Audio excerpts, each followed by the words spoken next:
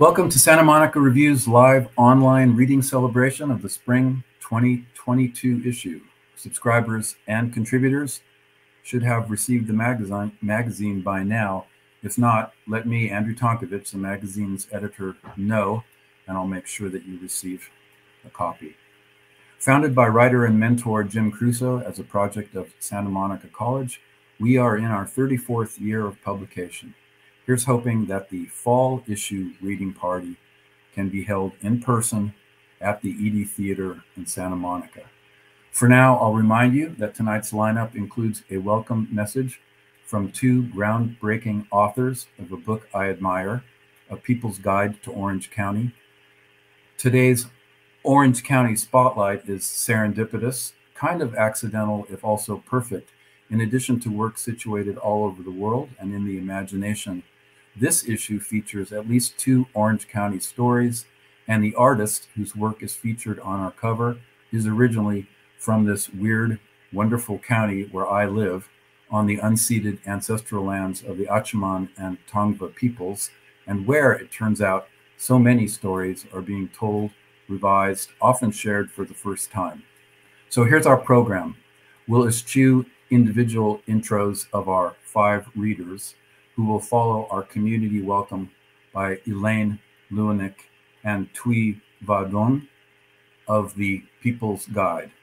In order, then, Megan Cason, then Parveen Parmer, Lisa Black, Garrett Salim, and concluding our longtime review pal, Rhoda Huffy, who I'm hoping is reading from her new novel out now.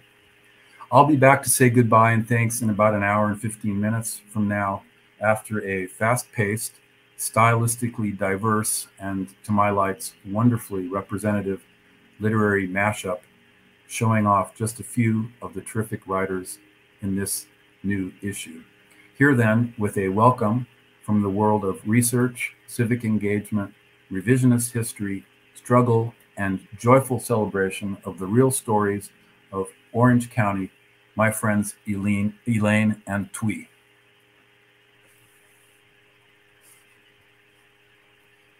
Oh, I'm out of my camera. Thank you, Andrew. Hi, everybody. Welcome to Santa Monica Review Presents. We are 2 of the 3 authors of the recently released People's Guide to Orange County, which is a bottom-up story of the people of Orange County. And we define people as almost everybody who's been forgotten: people of color, LGBTQ people, youth, workers, all sorts of different people whose stories matter. And as we worked on this book, we realized that one of the themes of all of Southern California is that people of color were pushed off the land and then pushed out of the stories that we tell about the land. It's a double displacement. It's geographic and discursive. So we're especially happy to be here welcoming you all to Santa Monica Review Presents, because so many of the things in Santa Monica Reviews, like our book, are at least addressing that discursive replacement and filling in all of the gaps in how we understand who belongs here around Santa Monica, Orange County, and Southern California in general. As we've been talking to people about our book, one of my favorite pieces of feedback came from a young friend who's in her 20s and she'd recently moved from Orange County to New York and then back to Orange County. And she told me, you know, before I read your book, I was embarrassed to tell people that I was from Orange County.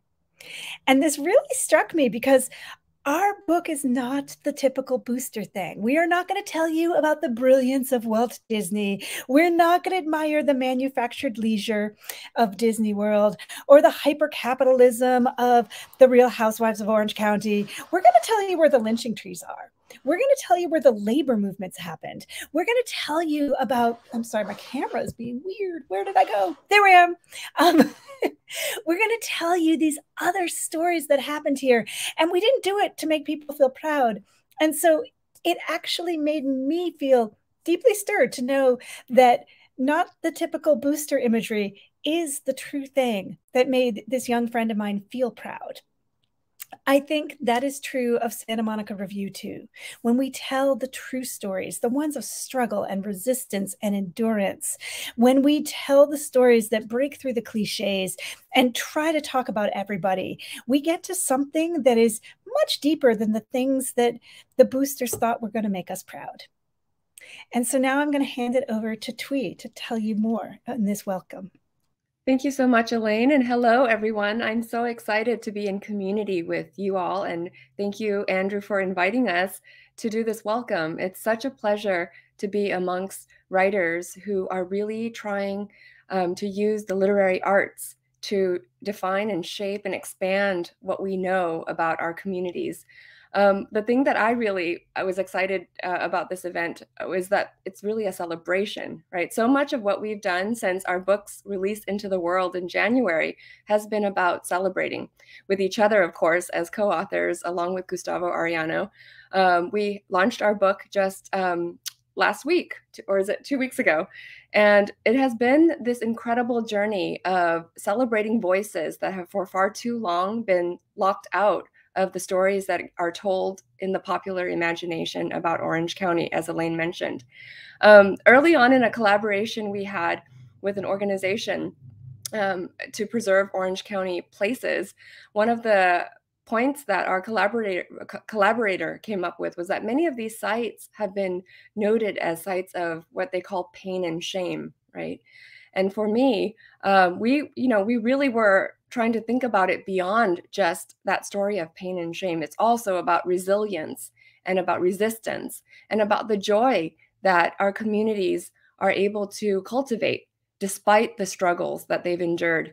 So recently, I just want to share a quick story about a conversation I just had last week when I was in LA for an event. I was having this really fun conversation with a filmmaker who was looking for inspiration for a series that he wanted to pitch. And he grew up in Orange County. He grew up in Garden Grove and then went to college in LA, and then he left. He went to Vietnam to pursue a film career. And now he's back. And he said, as he's driving through his old neighborhood recently, he could feel his body respond in a really kind of painful and almost trauma-filled way to what had occurred, his memories that were placed in this neighborhood where he had experienced tremendous pain and violence. This was the era in the 80s and 90s when there was a lot of gang activity in his life. But his body remembered. And then I asked him to think about how perhaps the places that triggered these memories, these places also remember.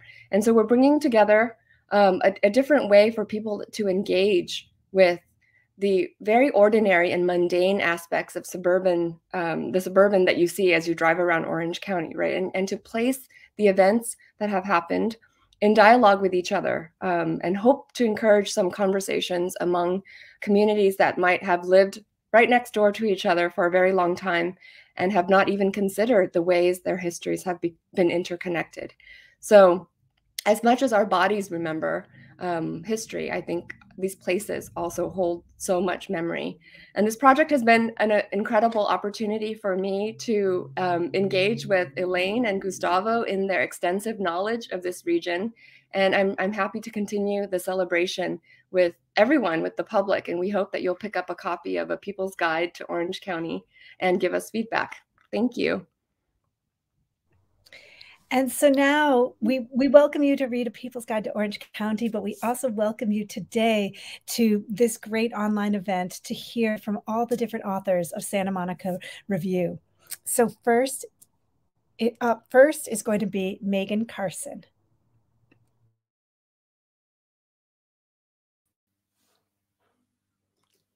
Hello. My name is Megan Carson. And I'm going to read an excerpt from my nonfiction work, LA Ruins. Don't people visit the graves of their loved ones on Christmas? Isn't that a thing? I asked John, my husband, as we got in the car. I'm no expert on this variety of macabre etiquette. I don't know where anyone in my family is buried or otherwise stashed. But as it turns out, I was right. Forest Lawn's massive gates were open, and we drove right through them, bypassing the information kiosk and the English Tudor-style main office building. Up a hill, we park outside the vaguely Italian-looking Great Mausoleum.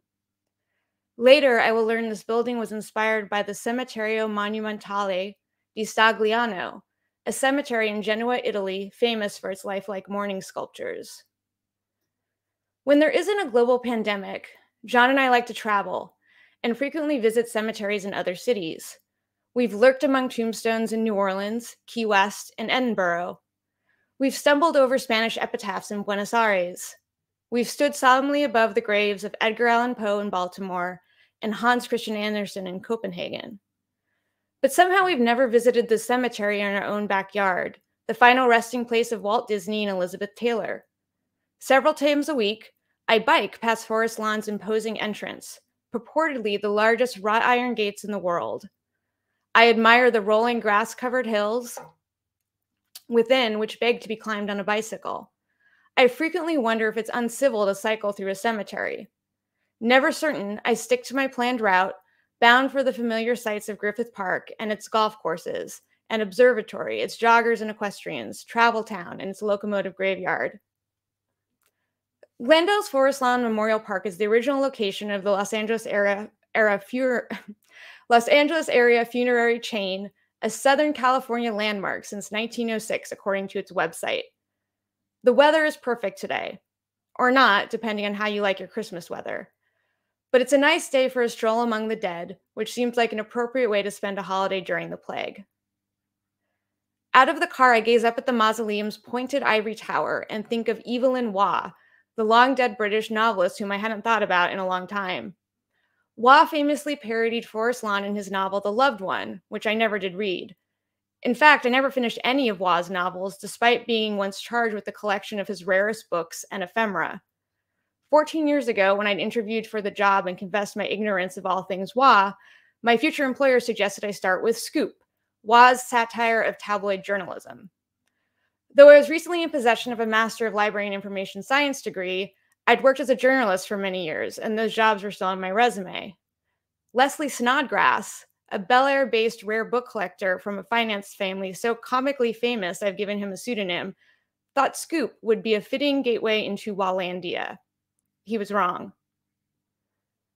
I rode my bike to the Snodgrass interview from my squalid apartment next to a dumpster, a building not remarkable enough to have a name emblazoned on its facade like so many other mid-century Hollywood apartments. I took Santa Monica Boulevard, passing the donut shop everyone called Tranny Donuts. It's offensive now, but that word was dropped so casually then, a penny tossed in a fountain. My neighborhood was famous for its 24-hour patrol of gender-fluid sex workers, its queer vaqueros, and the trans security guard who patrolled the Del Taco. It was they, not me, who owned this corner of Hollywood where I was merely a guest. 14 years later, that donut shop is a memory. Today, a block away on the corner of Santa Monica and Highland, sits the Pepto-Bismol Pink Trejo's Donuts, which is owned by the actor Danny Trejo, and which features a decent selection of vegan confections. I ride on, Hollywood's grit giving way to West Hollywood's panache, rainbow flags to greet me, the bodegas and check cashing stores usurped by sidewalk cafes, juice bars, and gyms. Here, I happily cruise in the bike lane, and even the police cars have rainbows on them. Finally, the iconic Beverly Hills sign comes into view, a sentinel. The sign is absurdly large, and passing it means I've crossed a threshold. I'm in the land of lawns and money, the Los Angeles I grew up watching on Beverly Hills 90210. I often rode this route to UCLA when I was still in graduate school. I veer north to Sunset Boulevard, but bypass campus and continue into the ultra-wealthy enclave of Bel Air, the neighborhood with the highest median income in Los Angeles County. Its denizens are also among the oldest, and they lurk behind monumental hedges. Not unlike Forest Lawn, the cemetery where some of its residents may eventually relocate, this community is gated. When I arrive at the address Mr. Snodgrass had provided over email, I have two problems. First, I am sweaty, which I should have anticipated, but somehow I never second-guessed my decision to ride across town for a job interview in a mansion. The second problem is that I don't know where to lock my bike. I don't necessarily think it will get stolen from this posh cul-de-sac, but leaving a bike unlocked on the street is unfathomable in my part of town. At the gate, I ring the bell and a woman responds in Spanish accented English. I explain that I have a job interview. Also, that I have a bicycle. A pause. Leave it on the side of the house, she says. There is a buzz, and I venture into the compound. With its red-tiled roof, the Snodgrass estate evokes the Mediterranean, but the grounds are so lush, intentionally overgrown, that in my years working here, I'll never get a good sense of what the house actually looks like from the outside. A uniformed housekeeper opens the door, and behind her stands Mr. Snodgrass, avuncular and somewhat younger than I expected, late 50s or early 60s, around the age my father would have been. The housekeeper steps aside as he reaches out to shake my hand. Call me Leslie. Leslie guides me down a dark, wood-paneled hallway, its walls lined with glass cases that are stuffed with well-worn books, the gilded imprints of their spines twinkling at me. This is a taste of the modest library that awaits us, where we will have our interview, which is filled with more wood, more glass, more books.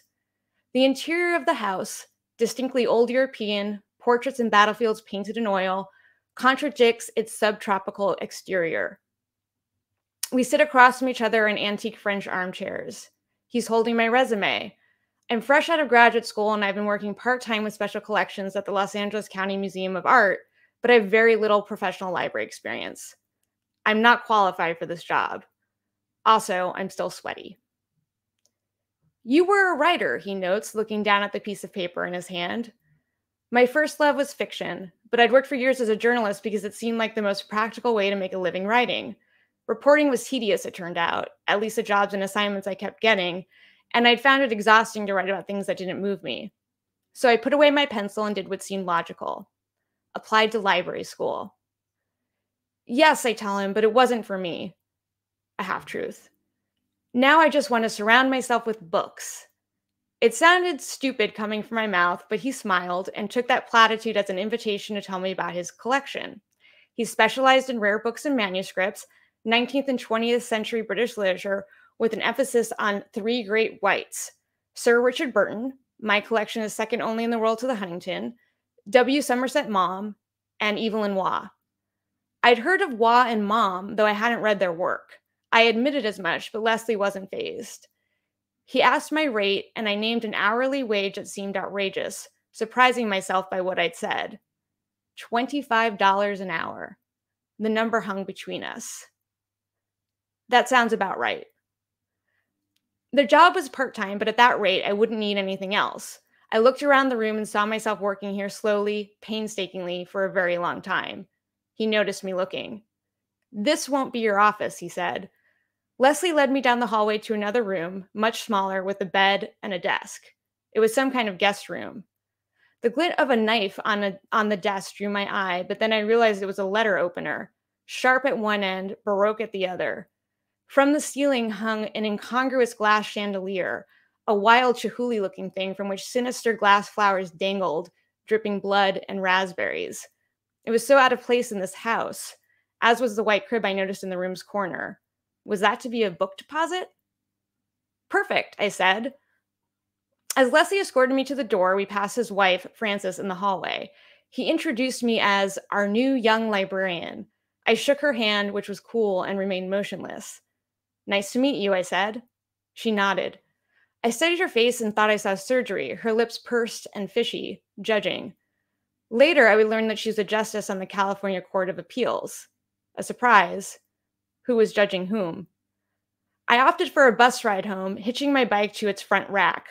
On the number 2, I examined Leslie's parting gifts, a copy of Waugh's Scoop, and a self-published booklet entitled Almost the Best Sir Richard Burton Collection.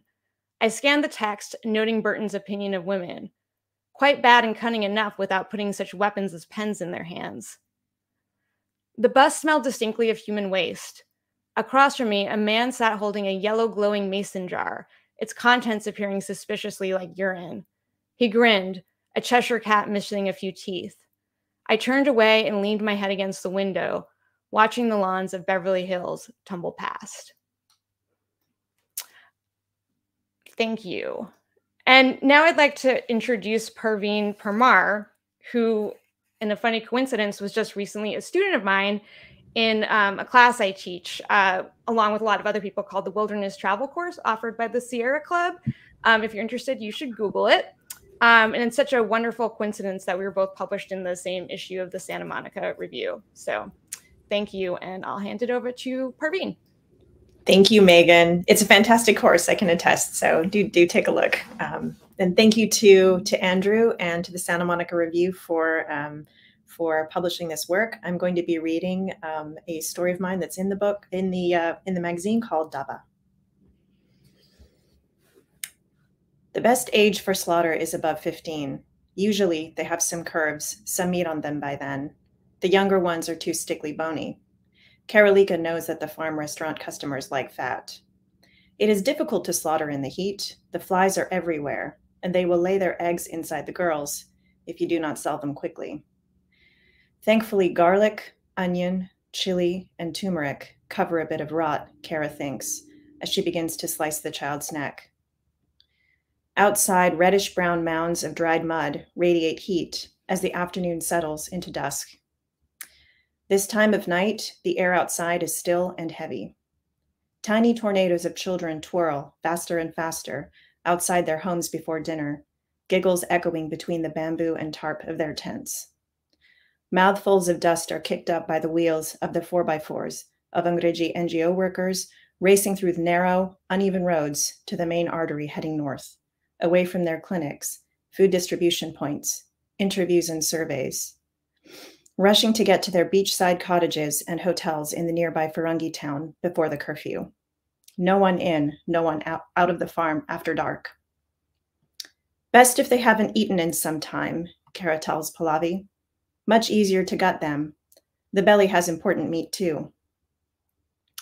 Before her first kill, Kara had felt guilty. She had fed the trembling girl a rich and delicious last meal after coaxing the girl to tell her favorites. Aloo gobi, saag paneer, and moong dal. But dissection later was a mess, intestines full and flopping around the small bamboo hut, contents in various stages of digestion. Compassion is messy. She never made that mistake again. A spray of blood slaps the wall as Kara cuts between the young girl's collarbone and chin, one uninterrupted, deep cut from ear to ear. Pallavi can see the sparkle of her spine as her head rolls off her body. No scream passes her lips, thanks to the barfi made of sweet milk and opium paste. The girls jump at the chance to have sweets, so rare on the farm. Sometimes the opium does not work, and they noisily vomit and choke in a fountain of blood, froth, and spittle. But mostly, Kara gets the dose right. Mostly. Kara and Pallavi unwrap the motionless girl from her sari, red with small gold and silver sparkles, for the farm's men, who like to pretend they can afford a wife after returning from the forests or farms, bent and broken, or after a long day of work, cutting trees or harvesting rice for the commander, or work making Angrezi clothes and shoes in the factories. Kara proudly oversees Pallavi's every move, Pallavi, who worships her mother above all else, an ideal heir to her throne on the farm. In the corner by the blue tarp door that flutters with every passing gust, the saris that are not too blood-stained are tossed hastily, one on top of the other. Blood, vomit, or shit-stained saris, or those torn when, occasionally, the girls are awake enough to fight, rise in a rainbow pile on the floor next to the carcasses of their previous owners, who are neatly sliced into cuts, ready for the pots next door. If not for the remnants of women awkwardly positioned on the speckled mud floor, the room might look like a sari shop in the farm's central market. Saris of all shades, faded to other shades by the sun, dotted with sparkling plastic mirrors, hugged tightly by brightly colored thread at their edges. Each tiny mirror reflects the warped faces of corpses lying on the floor of the hut, wide-eyed and still. Once, Kara had tried to sell saris directly from the restaurant, but no one wanted to buy them from her. Goine, says Kara, I'll sell these to the market stalls, and they will sell them again, and at a markup that will bring me more profit. But she hadn't offloaded her saris to the market for a few weeks now, not with the resident commander visiting the farm commander. Too many Angrezi eyes, it is not safe. So the pile of clean saris rises to kiss the blue tarp ceiling, marked Regional Farm Authority in white. Kara puts down her paring knife, gets the larger machete. She hacks through the remaining neck bones and skin, liberating the girl's head from her body, praying the customers next door won't hear the banging of metal against the mud floor of the hut. She wraps the head in black plastic to bury it at the edge of the farm with the others. Past the kitchen, Kara and Pallavi hear various accents cry, "This curry is incredible, delicious." A chorus of Angrezis sing the praises of the chef, emphatically nodding their blonde, sweaty wisps over their bright red and blue-eyed faces and impossibly white t-shirts triple drenched in sweat over gray-green khakis. So many pockets. Kara has always wondered, what are all of those pockets for? Pallavi once asked one of them if this pocket khaki uniform was required of all Angrezis, even non-NGO, non-RFA workers. Did they wear this at dinners, at home, with their families, in the US, UK, Denmark, New Zealand? Kara walks to the doorway leading to the restaurant and peels the cloth door back. She watches the Angrezi fat rolling over their belts as they bend forward, over crossed legs, towards their plates. They eat our girls and go for jogs through the farm in their indecent black tight things to lose weight. All that jiggling white and pink flesh. What a shame we can't cut their fat off them and serve it back to them, she thinks. Kara had initially placed yellow and pink plastic chairs in the open thatched restaurant next to the slaughterhouse, but ultimately found the Angrezis enjoyed sitting on the floor. They told her that it felt more authentic. Quick, Pallavi, we must do this quietly and quickly. I did not expect this shipment today, and the Angrezis are too close. Kara walks past her other daughter, Edha, into the restaurant and turns up the radio to drown out any cries and thuds from bodies in the slaughterhouse. Pallavi is skeletal without a single curve at 14, and at first seemed to be the most fragile of Kara's children, always hanging on Kara's silvar, whining, snotty, forever wiping her nose on Kara's camise. This brought Kara unfathomable joy. No man would ever want Pallavi. She would always be hers. As Kara sits on the floor, Pallavi hugs each leg with her strong, bony arms, first the right leg, then the left. Kara cuts into and digs around each hip joint, then the arms, into the shoulder joint, first left, then right. How like large chickens people are, Kara thinks. Pallavi pulls a small gold bangle from the left arm and puts it on her own wrist. It clinks against the others. Where did she come from, Pallavi asks. Baya Samir. Baya returns to the farm once every few months, as do many of the suppliers, but he takes girls with him, so many girls, and occasionally boys. With black shirts and golden chains on their dark, broad, warm and furry chests, perched atop perfectly round, protuberant bellies, girls jump to work for him and his men, daydreaming of black and white clean uniforms as maids, or maybe massaging a rich man who would then fall in love, first with their massages, then with their souls. Some know they will be sold for sex and don't care. It would be better than the farm, they reason. When they become too old or cause trouble, Samir gives them their last smoke or drink or both and sends them to Karolika.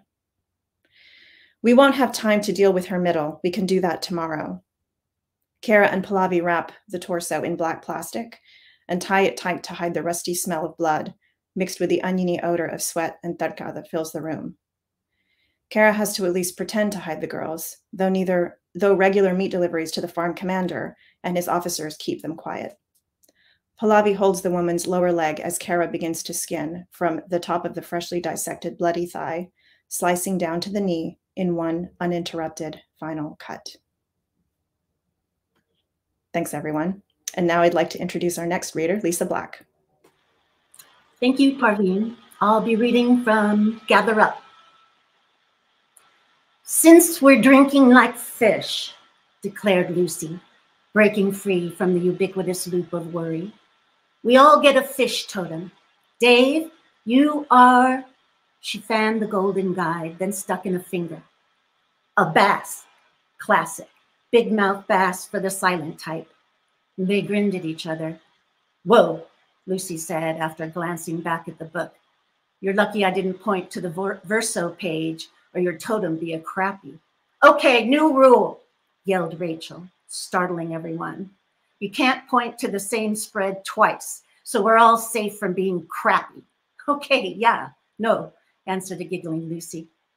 Next one. Malcolm is a tarpon. What a face. Magnificent leaper, it says. Large head, tiny teeth. Look at this drawing. He's huge. and his leap is causing a shore break wave on are those reeds? Or no, a tree. It looks like the tree's entire root structure is exposed from the sucking wave of Malcolm the Tarpon's burst from the sea. Let's see. Malcolm snatched the book and tilted the illustration toward the pool light. At a glance, he had the image burned into his brain. Then he took over the totem bestowing. Rachel, your totem is a stone cat, found under logs and stones in clear water. Perfect. Magnificent whiskers. Everyone laughed. Adipose fin contiguous with tail. Bigger laughter. Lucy's last. Ling and lakes. A swift, strong swimmer. That fits you, except you lack chin barbells. Fuck you very much. You're welcome. Ling means monkey, Lucy announced with big joy. And I'm year of the monkey. So yeah, okay, Ling I am. Ling is me. I am Ling.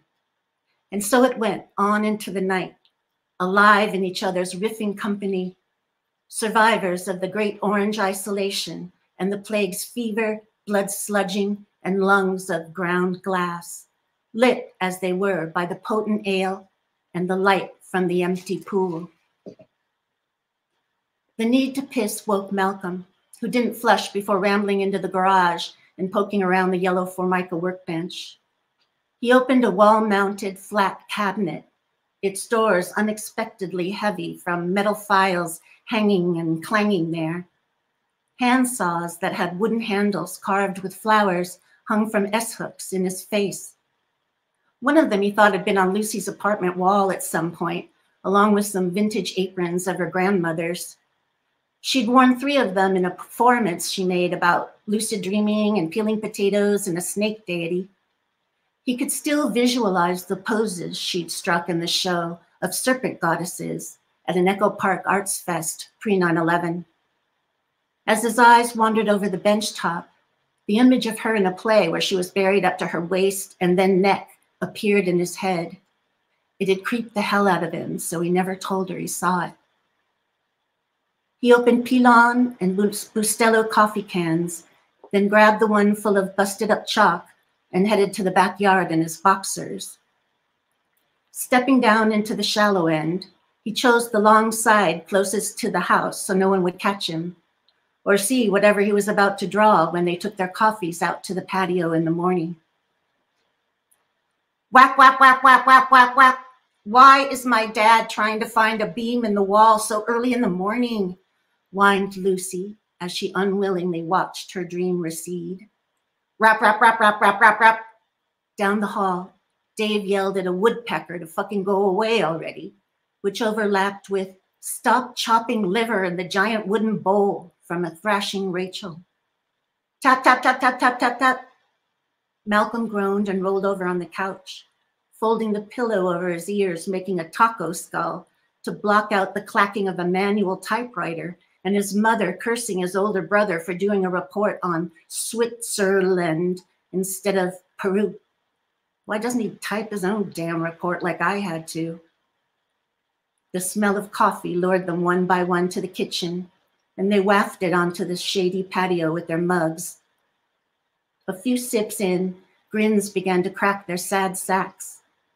Rachel had bartered a website overhaul for the big drip when the shelter-in-place began, and the coffee house survived, paying her in sublime fair trade beans. They acknowledged their great good fortune in drinking yet another luxury beverage, with glances shooting from crinkly crow's feet. Everyone cracked up, recounting how the sound of the neighbor hammering had infiltrated their hangover dreams, with Rachel adamant she smelled onions frying. Soon the sun rose high enough above the house to spill bright heat into the backyard, which drew the lizards out to do their push-ups. At some point in the afternoon, they shifted from coffee to ale, then spent a long time making a simple pasta feast with herbs and veggies Dave had grown.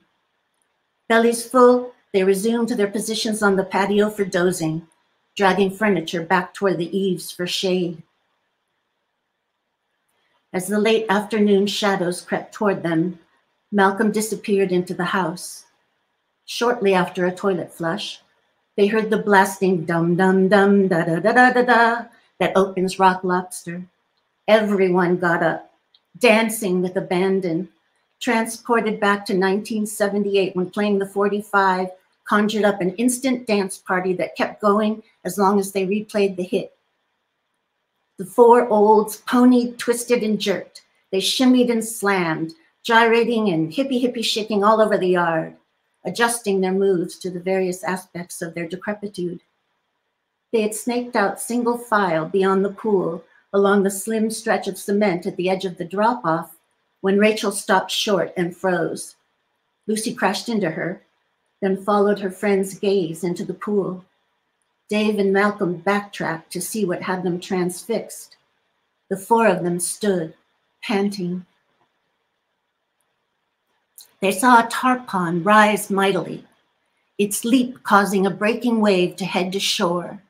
Riding that wave, on the body of a stone cat, was a magnificent monkey, lengthy and blue, with its back leg planted on the adipose fin where it merged with the tail, and its front leg on the stone cat's head, the fish's swept-back whiskers exuding speed and power.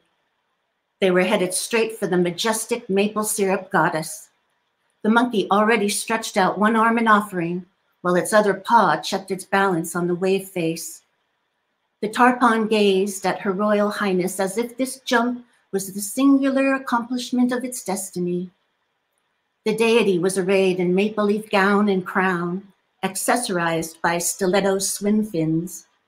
Her hair rose like kelp from its holdfast, and seahorse tails curled around her spiky heels. A creepily beautiful look-down swam from the pool light toward the goddess's left hand, regarding her disapprovingly while begging for a handout. Cruising above in the watery sky was a frilly cabezon, emitting a banner of words too small to make out. So Lucy climbed down the deep-end ladder and got low enough to read, "Do what you gotta do and stay fly." The jig was up.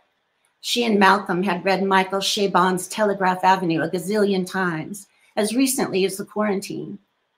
She turned to look up at him, inhaling to yell, "J'accuse," but was checked by a swarm of vertigo, as if peering down at rushing cars from a freeway overpass.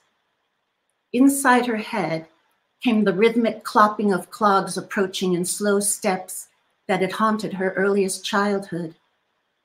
The pool's long dormant filter began to flap. Its sucking sound hurt like a bone biopsy. Lucy clutched the rungs and barely managed to beach herself on the pool deck in a heap.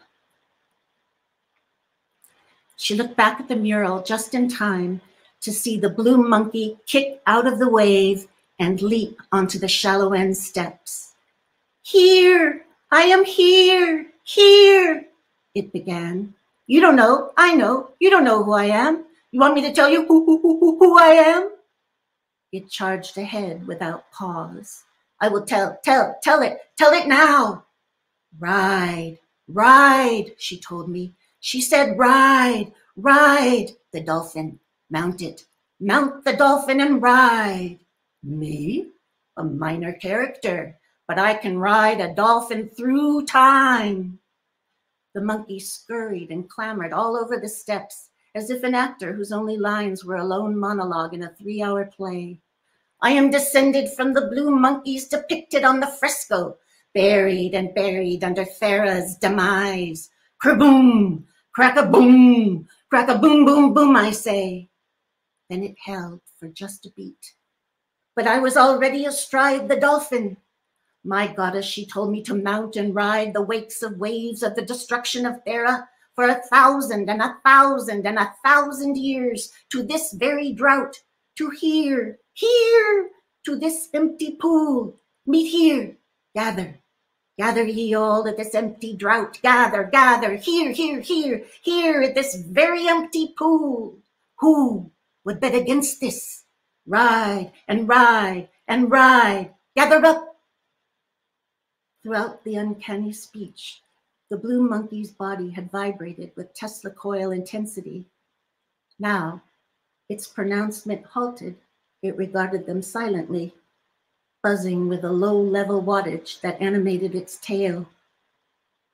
No one moved or spoke until, finally, Lucy broke the spell. But we're already gathered. The monkey grabbed its tail to ponder. Then my work is done, it declared, and in a flash it spun and dove into the filter opening, the tip of its tail the last that was seen of it. They all watched the filter flap. Very early the next morning, after a long, stupefied night, each of them staggered into the kitchen in search of coffee. Lucy was the last to make an appearance, but she was fully dressed. We're hiking to Narwhal Shores, she announced, the Shapeshifters Beach.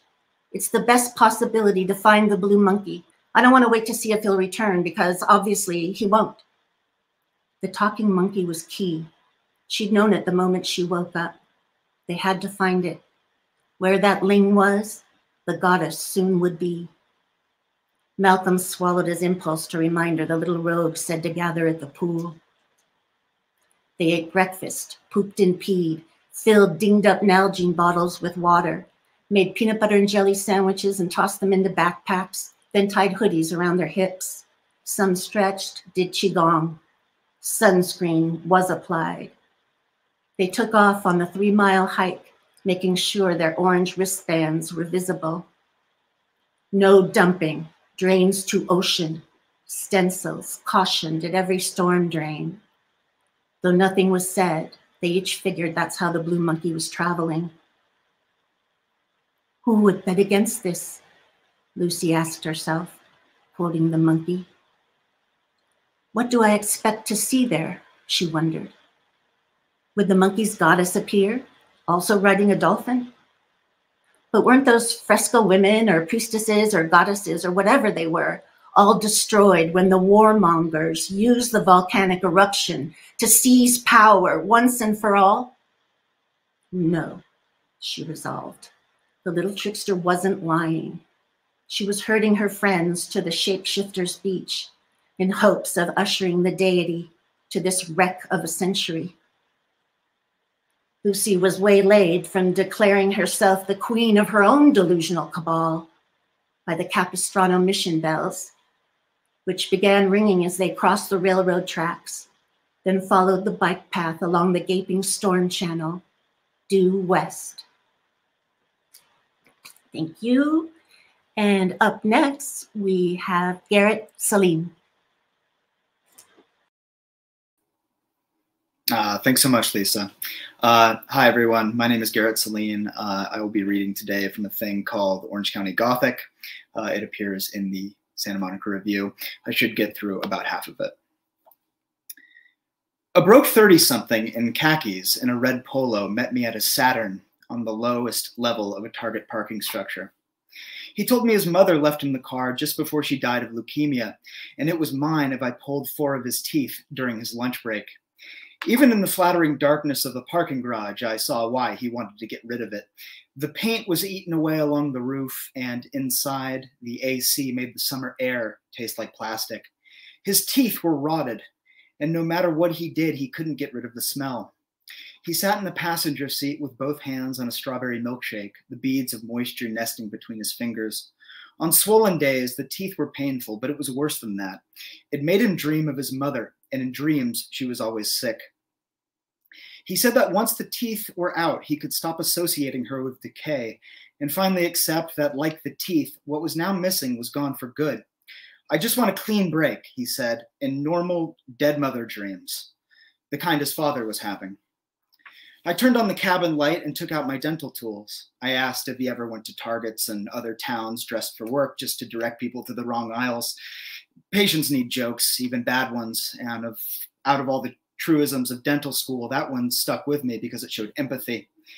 He laughed to avoid answering as the seat leaned back, and as I cleaned the scalpel, he talked about learning to drive half a lifetime ago, sitting where I was sitting now, back and forth all summer on a service road along a dry creek when everything felt ahead of him. And then he just fell to pieces. Later that afternoon, I parked the Saturn near the faraway part of the cemetery where they used to bury the suicides. It was my day off, but I was picking up my coworker Claude to go drinking. Last winter, Claude recognized me from our days in dental school. He asked what I'd been up to other than growing a beard and offered to take me to lunch. I accepted because I wasn't exactly busy. I had been out of money for some time, working guerrilla dental procedures via 3 separate apps. I worked in Walmart parking lots and between dumpsters and fast food alleys, on drivers in the back seats of their fareless Ubers, and on delivery cyclists who put their insulated backpacks on the ground but never left their bikes. During this difficult period, I further developed my theory of dental empathy, an empathetic transfer of energy resulting in a painless dental procedure without the use of anesthesia. I wanted to write a book on the subject, but my mental notes were scrambled by the pristine rot of the suburbs. At the Denny's, I ordered hot water with lemon. "It's all up here," I said with an index finger to my skull, but it just disintegrates on the way down to my hands. "Like Lou Gehrig," Claude said. "The Iron Horse." He set aside the water and assured me that I could order whatever I wanted. "This idea of yours," he said, "it's too radical for Orange County. You need to get out. And to do that, you're going to need steady work." The waiter came and took my order, to which Claude added a side of biscuits and winked at me. A year before, I was fired from my last dental practice, which focused on pediatric dentistry. I wondered if Claude had Googled me when he first saw me sleeping on that bench. The misreported circumstances were easy to find. Suffice it to say, the practice was very conservative by any measure, and they couldn't stand the slightest whisper of change. Claude shook twin packets of sugar into his coffee. "I have some work for you if you want. It's not much, but it can help you get out of here soon, write your book in the city. And who knows, maybe you'll get to open your own practice around it," Claude said. "I grew up there, and everyone is into that witchy shit. Let me tell you, LA loves sympaths." He offered me assistant work helping him fix up open casket teeth at Nostalgia Meadows, a full-service mortuary that also facilitated estate sales.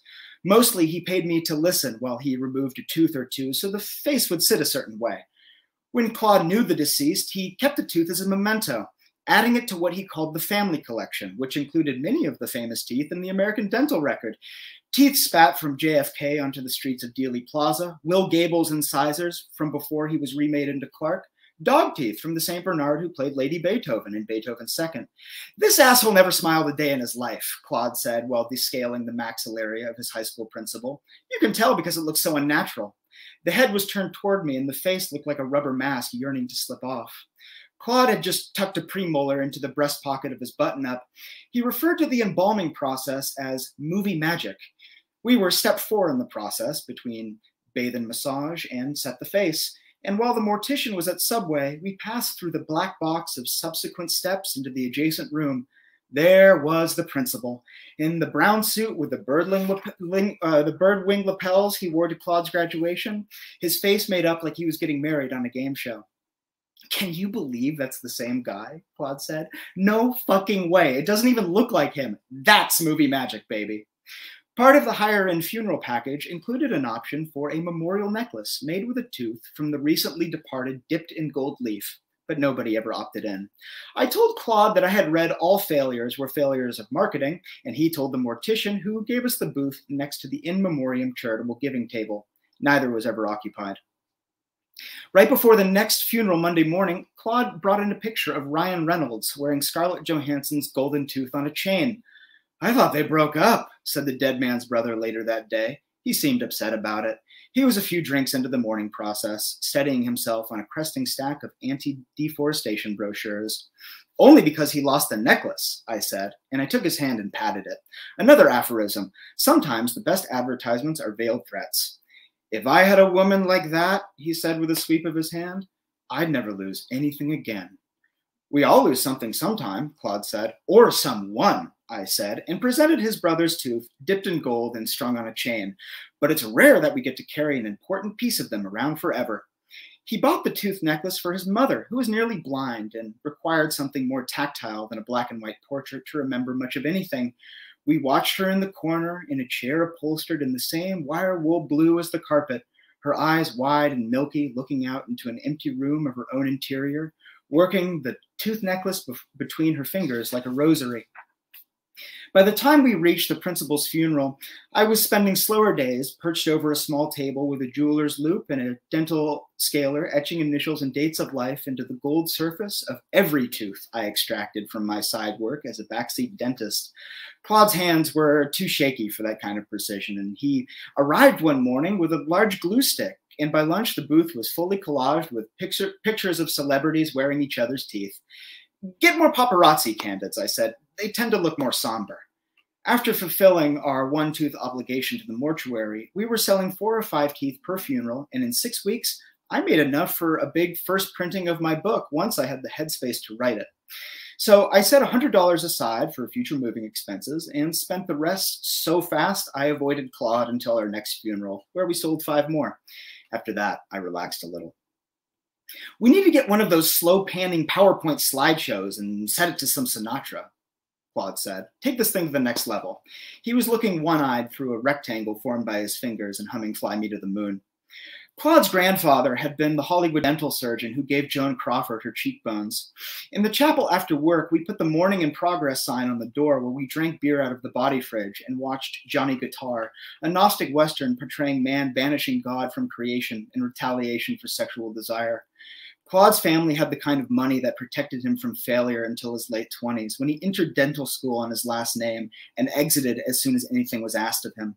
His mother was the on-call dentist at a major investment bank. She had a corner office on a high floor with 2 walls of ice blue glass and a dentist chair upholstered in leather over the skull of a single African elephant, fashioned by a well-known Dutch artist famous for using recycled materials. Claude and his mother bickered like 2 comedians trapped performing a popular routine they could never escape. It was their way of saying, I'm sick of how much I love you. And when they wanted to say anything else, they fought about money. Claude was thrown out on his ass, but never fully cut off. Each time he landed on his floor mattress with a view of the ocean from a flattering angle. In those in-between moments, he became so aware of himself, shot through with vulnerability in that strange passage from guest house to rent-free apartment, where he spent nights dreaming of getting even. The most common nightmare is having all your teeth fall out, I said one night on his balcony. A big part of my book is about finding what terrifies people and how they'll give you anything for even an inch of separation from it. Empathy is largely about understanding fear. I think dentists can be on the front lines of that. What do you think my mom is afraid of? He said. And in the moonlight, I looked out over the bone-colored breakers curving north because it felt like something stirred, something imperceptible floating toward us far out of the shifting wind as the distant refinery glowed from its fractalized inferno. And I told him she feared losing everything, the same as everyone else. Claude saw the Saturn and asked to take his Audi. He drove us to a bar not far from work where the dim green light made everyone look like marooned corpses off a shipwreck. His mother had kicked him out of the guest house for the final time. He called her during his lunch break to tell her he bought a gun just to see what she said. Turns out she hates guns, he said. Claude reached into his pocket, and I expected him to pull some huge pistol, but his phone lit up, and he paid me my share for 2 weeks' work. Every time I took money from Claude, he asked the same question. Do you have enough yet? Almost there, I said. I still have some things to take care of. He never asked what they were, as if he knew they were nothing, and asking would only make me realize it. I only want to move up there when I'm really ready to go, I said. Ready to write the book, ready to, everything. We got a good thing going here anyway, Claude said. Look around. Can you imagine what we could do with these faces? He started using the bar as a transitionary phase from the mortuary to the world after he caught himself picturing how a Tinder date would look between steps 4 and 5 of movie magic. Now he came here to get it out of his system before the weekend. The heat wave wandered in from the long evening, piece by piece as the door opened, stacking up around us. Claude glistening in his phone screen as the melted cold from our drinks cooled over the bar and we drank until it was on our laps, while the music played slow and thick like it was released by a valve. He was texting his mother. He wanted to go shoot out the guest house window over the garage and see how long it would take her to notice. She doesn't even use that room. It's my room. She never even goes near it, he said. Man, this sucks. Rich people are disgusting. I told him to text her how he was feeling, that communication was the key to maintaining healthy familial relationships. He hadn't looked up since. When I met Kathy, Claude's mother, her hair was so blonde it was almost white. She looked like a corporatized Catherine Deneuve. Claude took the three of us out to a new American bistro for his birthday. She had written a memoir on being a woman in a male-dominated profession, and Claude believed that if two writers simply met, they could help each other in some vague but very important way. He introduced me as his coworker, the Buddhist dentist he told her about. I told her it wasn't Buddhist dentistry, but dental empathy, a simple shift in focus that incorporated some Eastern religion, but focused mainly on a rejection of the doctor as ego personified in favor of understanding the patient in not only their personhood, but as a set of experiences. Her lip curled, and with a kind of pity, she told me that Zen Buddhism wasn't any better than Christianity and had provided cover for the Japanese atrocities in Manchuria. Maybe I didn't explain it well, I said. Her head was already turned away with finality. I was sure that if she heard me out once I gathered my thoughts, she would at least be impressed by my initiative. Planning on writing a book should be enough to impress anybody, especially if it was going to change the conversation or at least lead to the establishment of a successful dental practice. I felt like telling her I came from nothing, that I was the first person in my family to think very hard about much of anything. I excused myself and passed through a door labeled as a restroom, but it led to the bar next door where the blue-lit bodies were packed tightly along the counter with dozens of crooked arms moving from one mountainous thorax with shadowed faces watching me from its folds and ridges. The bathroom burned a dull orange mirage at the far corner, and as I moved behind the grotesque form, I recognized the embedded faces as high school classmates of mine, and I felt the air heat between me and their half-turned profiles, the pathway elongating and their mumbled words about the misreported incident at the conservative dental practice and the 3 dental apps and everything that had gone wrong with me and probably everything that would. Was this hell? The cold water ran down my face, cupped from the hot faucet, and when the door opened, I locked myself in the stall. I summoned my positivity visualization practices. I focused on my breathing, the feeling of my body on the toilet, and I pictured Kathy in a hardly buttoned sundress laying in a park somewhere near a lake, pages and pages of my brain spread out before us like a cerebral picnic. These ideas are incredible, babe, Kathy said. You just need me to help you organize them a little. Claude put his phone down on the wet bar with such force that it snapped me out of my vision. Tonight was the end. We would go to his mother's house to collect his most important belongings, and then he would disappear from her life. Come with me, he said. I wanted to go home because I heard a version of this every Friday. He held up his phone and showed me that he blocked his mother and told me I was being a shitty empath. Any empathetic person will tell you that empathy requires the occasional recharge, I said. I found you sleeping on a bench, he said, splashing his palm hard onto the bar and rattling the glass. How's that for empathy? A couple on a bad first date looked over, and I knew we would be blamed. And that's where I'm going to stop. Thank you so much. And next up, we have Rhoda Huffey. Take us out. Thank you, Garrett. My name is Rhoda Huffey, and I'm going to read from my novel, 31 Paradiso, which will be out next month. So this is not the beginning. What you need to know is that the main character, Francine, has just moved to Venice Beach for a fresh start, and she's visiting her family a little ways away, family of origin. The entire family of origin is gathered having dinner, and the entire family loves religion and real estate. Okay. The Didwells were disappointed in their children. Not that they didn't love them, of course. With the family seated at the Didwell table, set with the good china, you could feel sin pushing to get in through the windows of the 100-year-old Victorian, the Didwells' pride and joy, especially the north wall of small glass panes that looked out on the stunning San Gabriel Mountains, proof of the existence of God and his judgment against all men. In the grand 3-story house God had provided, no longer poor, now rich, the adult Didwells still worried. Their children, preachers' kids, lacked the Holy Ghost fire that Luella and Clarence had discovered separately when they converted, Mr. Didwell being saved out of the Lutheran Church, Mrs. under the preaching of the great Amy Semple McPherson. They caught fire and kept going.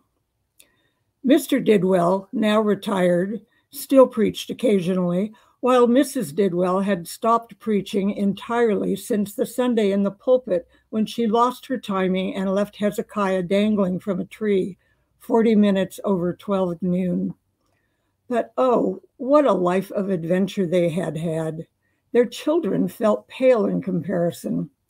So, in their secret heart, the Didwells were dissatisfied. All around them, other preachers and their wives had children who grew up to do great things for God, go as missionaries to the Dark Continent, or pastor large churches, or become president of the Bible College. While the Didwell children dangled here on earth, doing nothing outstanding for the kingdom. Not one was a powerhouse, not one. In their Christmas letters, they were vague. Francine still lives an hour away. Eileen continues to use the voice God gave her as a funeral singer.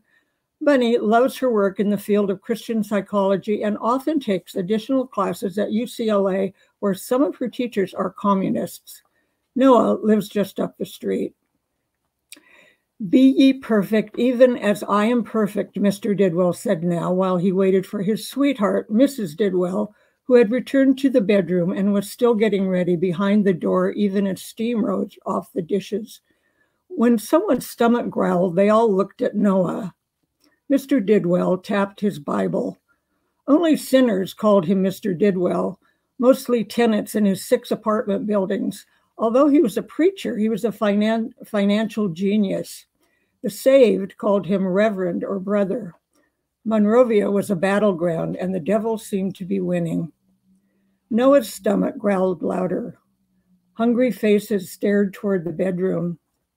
How go the apartments, said Mr. Didwell. I got all the rent checks, said Francine, and all the Didwells praised God. Apartment talk was like Esperanto, a language both sinners and Christians could speak. Her siblings jeered at the Venetian method of collecting rent, envelopes in bamboo trees, but Mr. Didwell found it solid. In 9 years, despite the wattles on his neck, despite his head collapsing a little forward on his spine, her father's spiritual powers seemed to have expanded. His eyes burned upward with a fierceness like the prophet Moses. At the table, Francine's muscles screamed for movement. Let's just pray and eat, said Noah, who could no longer abide waiting for Mrs. Didwell. He possessed a high metabolism and consumed enough for 3 men. He was long and lanky and named for the only man who obeyed God during the time of the flood. Scientists were still discovering evidence that proved the Bible true, word for word. They bowed their heads, and Noah gave thanks to God for almost everything, despite his hunger, more pious by the moment while his stomach argued with him. Mysterious shuffling sounds came through the crack beneath the bedroom door while Noah, in his prayer, began a chorus about goodness and light.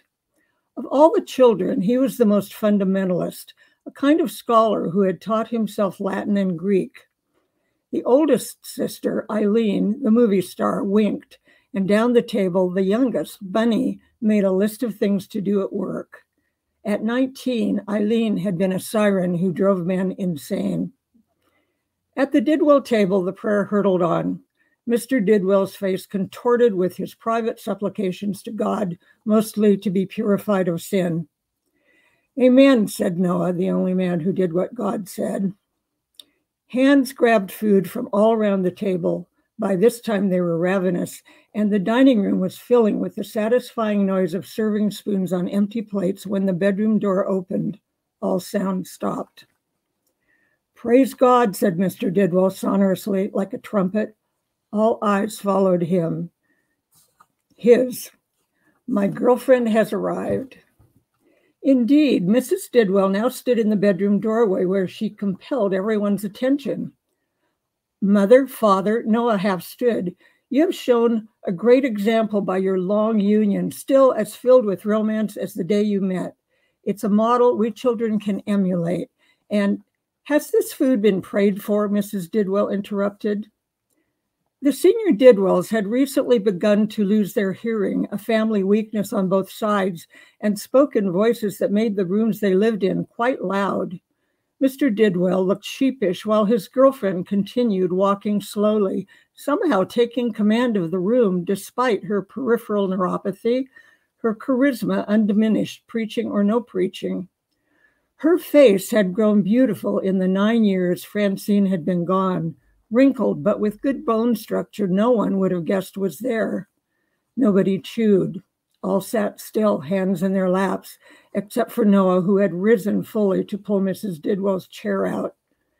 At the dinner table, standing, hand raised, Mrs. Didwell waited for an answer. We did say grace. Clarence cupped one hand to his ear.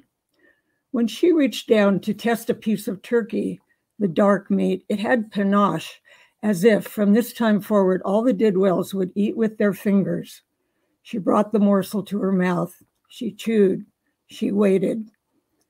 Tastes about half prayed for, said Mrs. Didwell. Francine burst out laughing, and Noah pulled his mother's chair out. All the Didwells ate and talked about the price of real estate and about God's hand in said real estate. God was interested. All the Didwells loved to eat. They didn't drink. They didn't smoke. They didn't have sex, theoretically. Christ can't come until every man, woman, and child has heard the gospel, Noah affirmed. Francine, said Mrs. Didwell, utterly evil, were you in church on Sunday? Yes. Everything arrested. Mrs. Didwell knew Francine was lying, and Francine knew her mother knew, and her mother knew she knew her mother knew. Mrs. Didwell slowly put half a green bean into her mouth. These green beans had been soaked in brown sugar. She enjoyed it and swallowed. Where? If you pretended hard enough something was real, it wasn't lying. You had to believe it. Francine imagined offering envelopes, hymn books, a woman in a blue hat. She said, I went to church in West Los Angeles, full gospel. I see, said her mother. What did the preacher preach about? Francine pictured it. The sin of pride. Unless the Lord build the house, they labor in vain that build it. Mrs. Didwell leaned forward. Did they speak in tongues? It was a trick question, and Francine knew better than to say yes. She was backslidden, but had once known the truth, that speaking in tongues came after dark, late if it was summer. Instead of answering, Francine pounced. Mother, sing the La La song. In slow motion, Mrs. Didwell's features became fluid. La, la, la, la, la, she sang. Francine thought about the 9 years she had been absent. La, la, la, la, la. Mrs. Didwell was still singing at the table in Monrovia because memory only takes a second. Francine and her mother were just alike, almost the same person. Each one loved fun and was good at it. When Mrs. Didwell finished the song, conversation flowed. Bunny's promotion, thanks to Jesus, the funeral the next day where Eileen planned to sing the Lord's Prayer. She had been the high school choir sensation, and the year she sang the solo at assembly, her whole skirt had fallen off on stage, and the microphone, which only increased her popularity. Noah mentioned that the universal joint was going on his station wagon, the one he used to do repairs on his apartment building. What kind of joint? Said Mrs. Didwell, still eating. The universal joint, Noah called out, hands cupped to make a trumpet. What's that? Said Mr. Didwell, nearly shouting. They were both losing their hearing at an alarming rate. Please pass the fucking mashed potatoes, said the honey voice of Eileen. The deaf Didwells kept eating. All the children paused in shock. Their hearts stopped. Never in 25 years had the walls of this house witnessed a cuss word. Although hands passed dishes and silver clinked, the table had become electrified, magnetized, dramatized, like a large barge floating out on the open sea. The Didwell children had never been allowed to swear, not the big words, not the little ones, and no derivation and no abbreviation. God watched constantly. Their eyes widened while they waited to be struck by lightning, a wild excitement rising in them. "I'd like some goddamn green beans," said Bunny. "What was that?" Mrs. Didwell's eyes narrowed slightly. "I said I'm gobbling green beans," Bunny yelled, her face red, hysterical. "I don't see you gobbling." Mrs. Didwell looked around the table. "Shitty turkey, please," said Francine, participating in the new freedom. Around the table, the swearers felt like they could fly, and although Noah kept his mouth shut, his eyes sparkled with the danger. On natural speed, all their muscles felt spectacular, and they couldn't stop laughing. Mrs. Didwell ate her turkey, her eyes narrow, watching her 4 children. Thank you. I'd like to just take a moment to thank all the readers, but especially to thank Andrew. I don't know what to say about him. He does so many things. He's founded a magazine. He edits a magazine. He's edited another book. But I want to say, too, that Andrew is an amazing writer, and he always showcases other writers, and I think he should get himself up here sometime. It is what a writer he is. Yesterday it was very hot in Venice, and so I was walking my dog, and I was miserable. It was just too hot. And I'd been thinking about Andrew, and so he has this story, a novella called Keeping Tahoe Blue, from his book, Keeping Tahoe Blue and Other Provocations.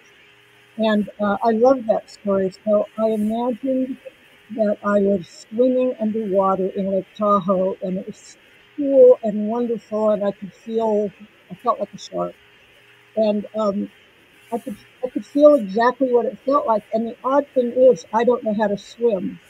So but I feel like I know how to swim because of Andrew's story. It just does that to you. He really, if you haven't read Andrew Tonkovich, go get something and read him. And I think he should be on one of these shows. Thank you so much, Andrew, and all the readers. Thank you, Rhoda. That was very naughty of you, but I appreciate it. Folks, that was some piping hot slices of the zeitgeist as we serve them up here at Santa Monica Review. And I have to say, that was a lot of damn fun. And those were amazing pieces, if I don't say so myself. And I do say so a lot.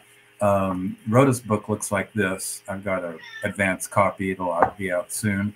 And Twee, Gustavo, and Elaine's book looks like this. I couldn't be prouder to be associated with this journal and with these excellent people.